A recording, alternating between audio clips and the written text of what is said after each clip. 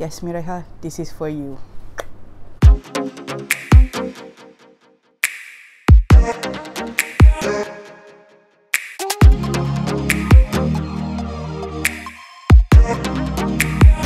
Hey, what's up you guys? It's me, Mandy from the omglegallyfab. So today I'll be doing something different, trying to recreate a makeup look from the Instagram. This is actually requested by, I don't say request, but my friend asked me to try this, which is this one. It's actually a video which I'll put the links down below or somewhere up there. Told her I'm a noob, but regardless of that, I'm gonna try it anyways. We'll try to do the base first and then kita go to the eyes lah. This is very festival look. So today I'm gonna try this new product, No Problem Primer. Kita tengok sama ada dia kata boleh smooth blur kan. So Bau apa ni? Wangi, sedap. bau dia macam lotion. Wow, satu pump is enough for my giant ass face. Sedap bau dia. Tekstur dia very silicone, sangat smooth. Next, I'm gonna take this W7 Sheer Foundation in True Beige. We are trying to look as natural as possible.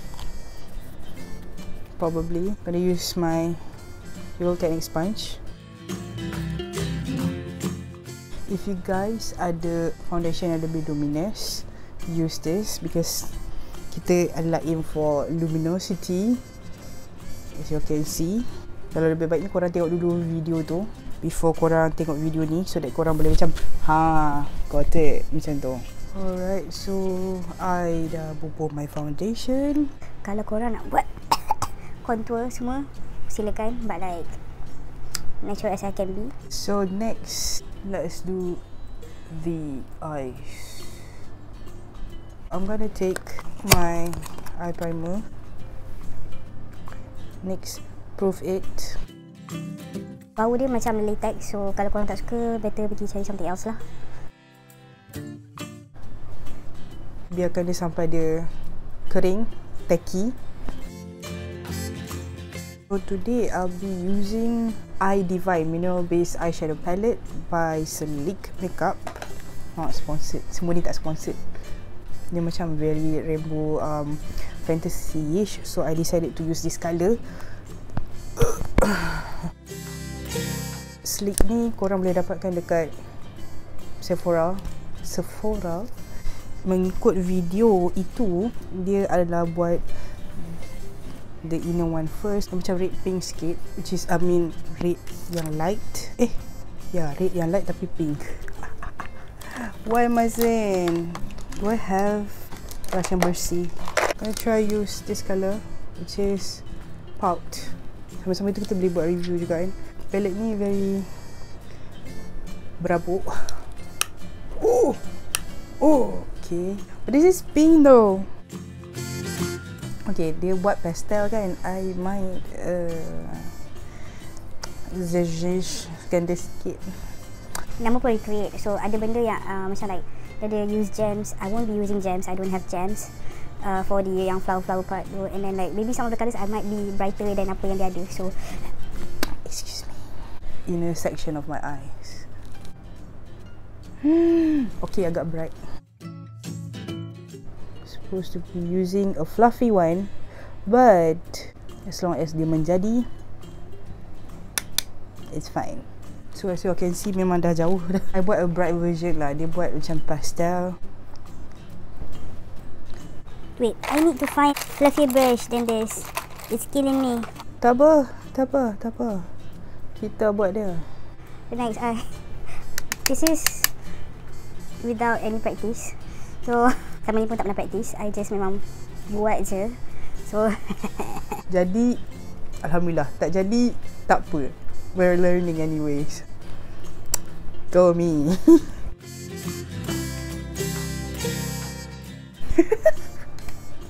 Next, I'll be using something like this, color peach kat sini. Dia macam ala-ala contour and blush. So dekat sini colour peach and kat sini light pink. So I'm gonna do the peach first.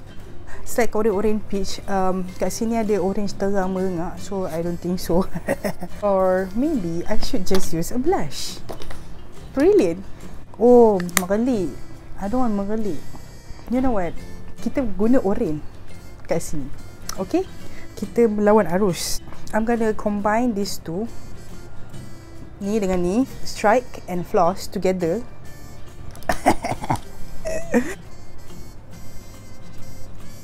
Oh, dia jadi. Oh, I need more floss. Wait. No. Oh my god. It is so bright dekat camera. To be honest, it's not that bright. Face to face. You know what I mean? So actually dia tak bright pun in real life, but like dekat sini macam tu dia. This is orange. But like, okay, tak apa. Kita ambil elemen pink sikit. If this gets any worse, I redha. It is what it is, right? Okay, whatever. So now I'm gonna do the other side. Dia colour macam setengah colour tu, dia tak pigmented at all. And then like suddenly ada colour tu, Masya Allah. Dah lalang terang, so kita terangkan je, right people? Sorry Amira, kawan kau macam ni, but like this is sebagai kawan and orang yang tak pantang dicabar akan membuat juga akhirnya.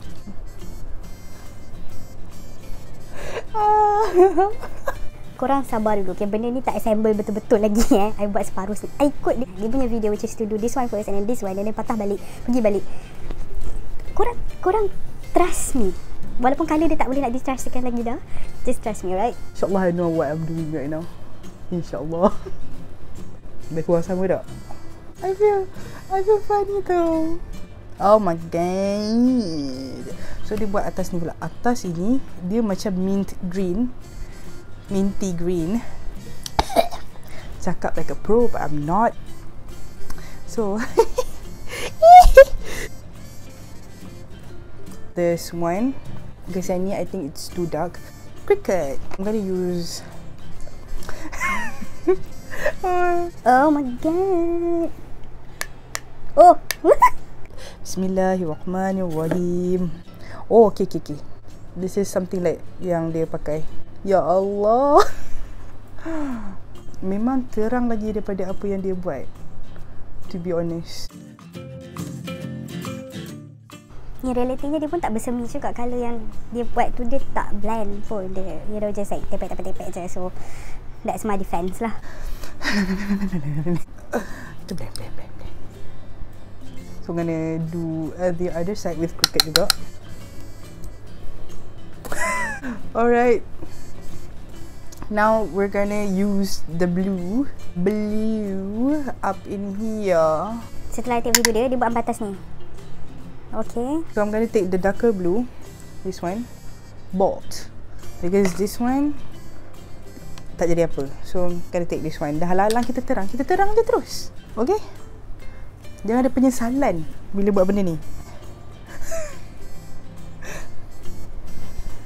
Oh.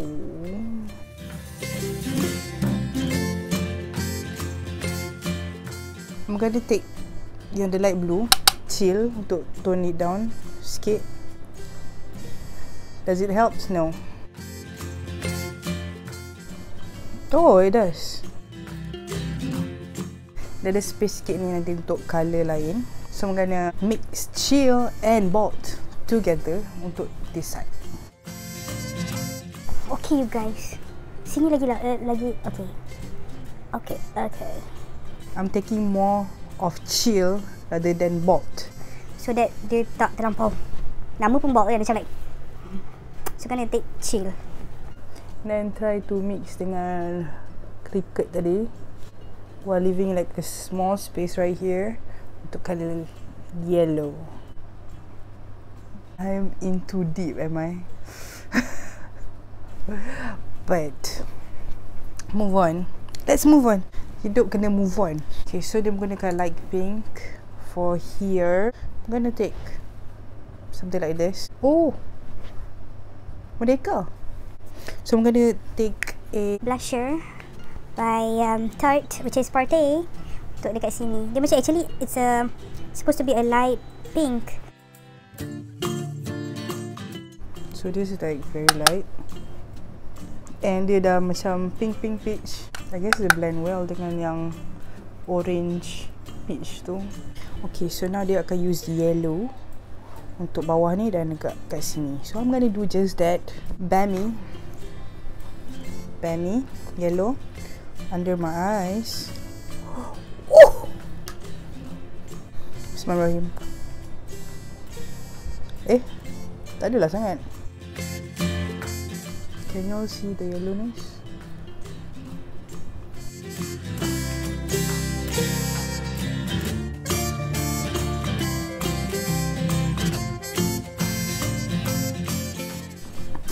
This is the most colourful look I've ever done in my life, and I know it's like, I think kalau sampai sini okay kot, rainbow. I think kalau hijau ni tak ada, better. Is it possible? Okay, because dia letak batu ya, dia ada letak gems. Kalau as you can see, dia letak gems kat mata dia, then ada highlight. So I'm gonna put that highlight first, just cause. So my favourite highlighter, which is this one, Essence Glow to Go. Gonna use this one lah kot, sebab dah lalang dah.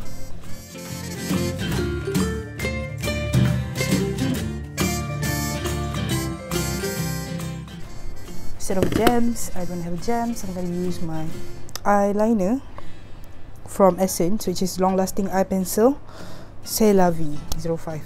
Dia silver. Merelit kan? Merelit. See?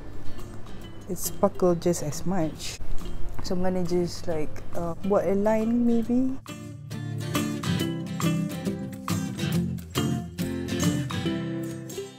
You know what, I'm gonna do like kono-kononnya a giant wing, you know, like that. Dia ada add up juga dekat muka dia. I'm gonna do freckle. Yes. Why haven't I thought about it? Because kita recreate kan, so kita tak semestinya kena sama. So I'm gonna use like this blusher on my nose. Idea dah sampai. I'm gonna use this as my freckle.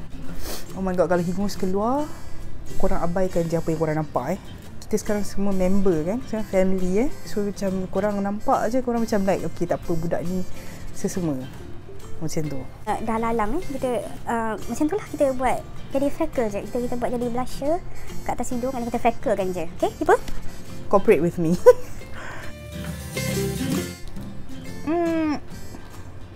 This can be like a festival look, like you know Coachella kat Malaysia ni apa benda? Good vibes boleh lah. So now I'm gonna use that eyeliner to create like a freckle near my nose, which I hope it works, though I can't be sure if it works. It's gonna be like a huge freckle then. Huge and ugly because I have to. Okay, so nak kat hidung. I'm dizzy. Ooh. Oh, that is so. Kalau dia kecil, it's like cuter, but like I don't have like a small one, so this is the best that I can do with the things that I have. Boleh lah kan, korang nampak kan sparkle tu kan. Kita dah stray away from whatever that this video is showing us. Kita right now kita improvise lagi. Kita dah menuju ke somewhere else kat sini. Dia macam space person. So I'm gonna use a mascara. Essence Volume Stylist yang colour purple ni. For those yang pakai lashes, korang boleh pakai lashes, mungkin dapat lagi gempak kat situ.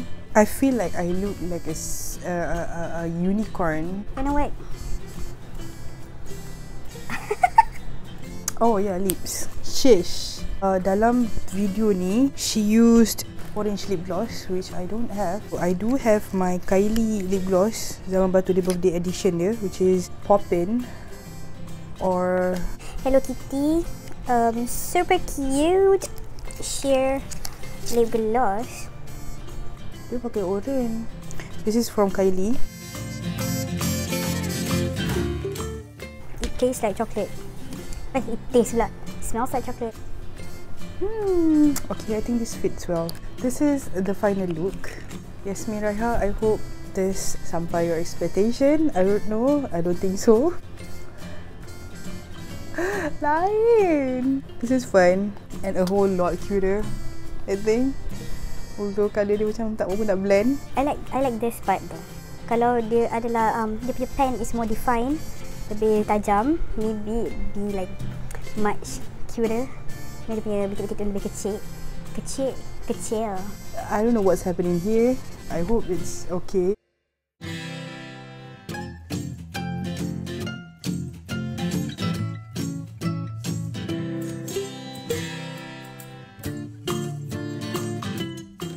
So I hope you guys had fun watching this video. I hope you guys would give me a thumbs up. Subscribe to this channel. Click the bell for notifications. Kalau korang ada suggestions, comments or anything, just want to say hi ke apa ke, just put in the comment sections down below. Kalau korang rasa benda ni macam ridiculous AF pun, go ahead. Just buat kat situ. Janji korang like. Thank you so much. And I'll see you guys in the next video. Bye.